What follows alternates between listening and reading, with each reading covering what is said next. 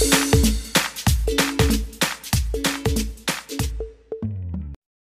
everyone, it's me again, M.C.A, and welcome back to my channel. For today, tuturo ko sa inyo saan nyo nga ba makikita ang mga subscribers nyo. Without further ado, let's start!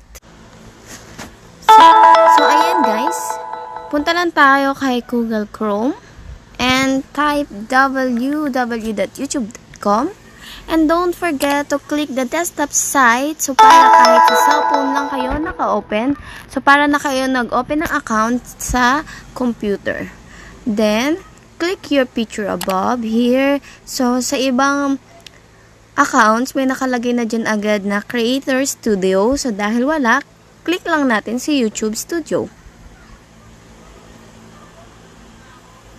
So, ayan ang lalabas. Then, click natin itong tumatakbo or naglalakad sa gilid.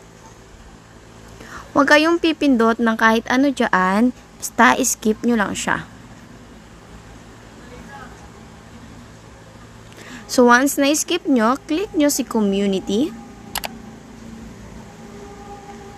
So, dahil na-click na si community, click naman natin si subscribers.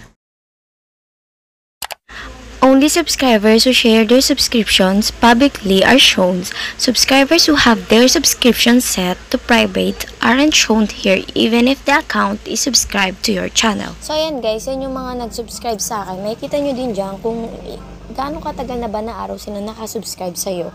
So, ayan guys, don't forget to like this tutorial kung ito ay nakatulong sa'yo, and don't forget to click the subscribe and the bell button to be updated. Thank you guys. Thank you for watching. Bye-bye.